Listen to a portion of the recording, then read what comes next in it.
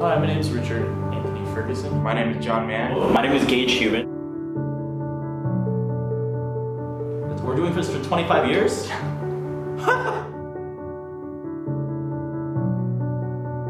Probably could say that I've been wanting to get into film ever since I was a little kid. If you ask my parents, they said I used to imagine, kids and imagination and stuff. I used to think that things were stormtroopers because Star Wars was a huge influence on me when I was a child. My current teacher, Mr. Thornborough, came in and said, "Oh, no, you can't do that class." And I was like, "What?" He's like, "Oh, you won't have the skill for that. You won't keep up. It'll just be a struggle. You're not going to achieve what you want out of this class." And I was like, "Okay." Then I'm like, "What should I do then?" He's just like, "Well, there's a class called MTV, and what that will do is it'll teach you the basic fundamentals because everyone started at the same point." And I was like, "Sure." So I joined MTV class, and then after doing that first semester of MTV class, I realized I really, really like this. So maybe I want to go into this for the future, and then it opened a whole bunch of doors for me. Then the next year, I focused completely on just film broadcasting and doing comp tech, which I did end up going into. I started all alone. I don't know what made me start.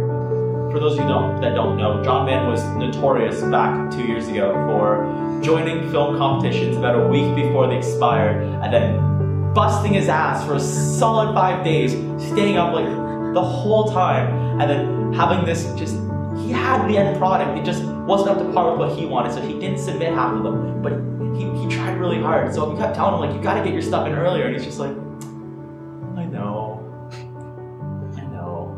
For school, as much as I've saved up in the past, I think there's going to be a lot of unexpected costs and a lot of things I'm going to have to deal with, especially stress. Because I know the film industry can be a very stressful time. It's something that I don't think a lot of people understand, that there's a lot of commitment and a lot of time. You have to be wholeheartedly, fully committed to it, otherwise your project's just going to turn out like a piece of garbage.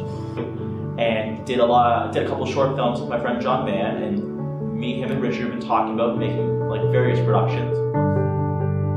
If I had to change anything, it'd be, if a character is 10 years old, make them a fucking 10-year-old. If a character is 15 years old, make them a 15-year-old. If they're 30, make them 30. But don't get some gorgeous 25-year-old guy and be like, yup, that's a 16-year-old kid who has problems. Because if that guy has problems, who the hell are we?